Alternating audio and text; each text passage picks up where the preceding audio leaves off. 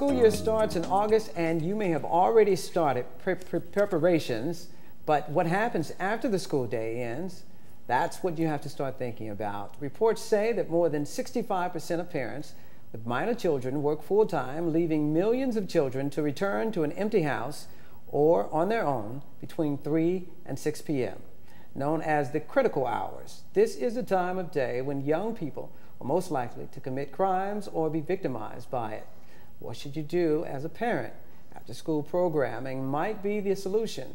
Darlene Sowell, President and CEO of Neighborhood Houses, the largest provider of after-school programming at no cost in the St. Louis Public Schools, is here with us now to talk about that. And in fact, school starts August 11th. Yes, so this is the time to start thinking about after-school Yes, parents plans. Need to think about it.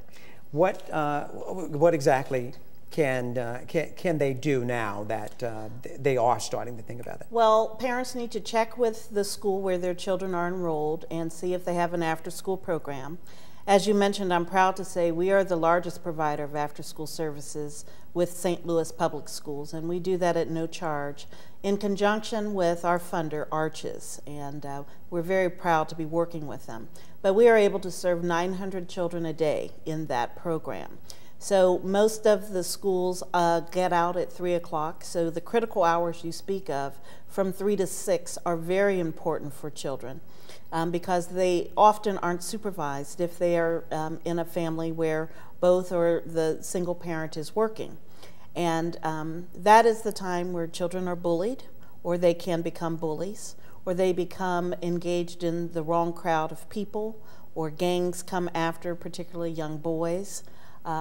It is also a time where teen pregnancies often occur. So by being involved with Neighborhood Houses school-age services, those children are in a safe, loving environment, and our staff work closely with them to make sure they're involved in a variety of fun and educational activities. This is real important that you get the word out about these sort of services, because you went from early childhood education now to the school age services, and it does encompass a great deal.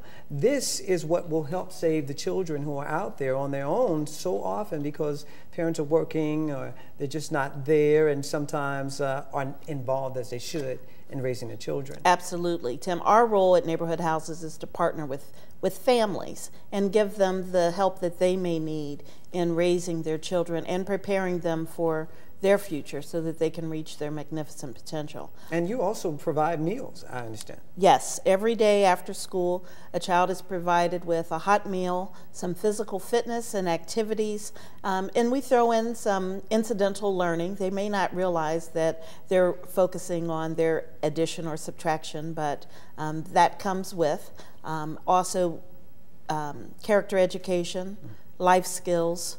And life skills isn't just cooking or making a healthy meal at the school age level. It's anti-bullying and how to distinguish between that good neighbor and that not so good neighbor. Is that part of the 7-week summer program, or is that the We're very excited to have a summer program this year. The summer program is actually an extension of the after-school program.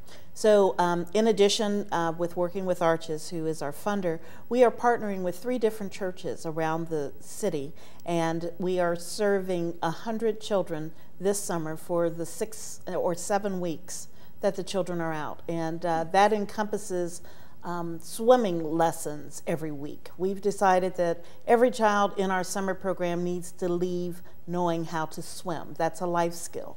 And we have had several children that have drowned in this city because of that. Right.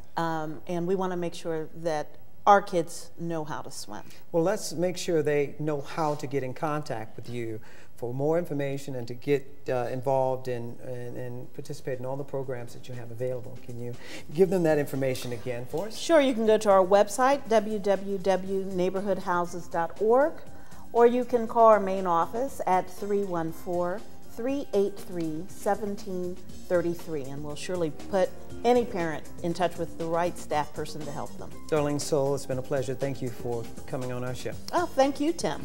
When we come back, we will return and find out where we can get some tips on lowering your utility bills, which is real important this time of year and also making your home more comfortable.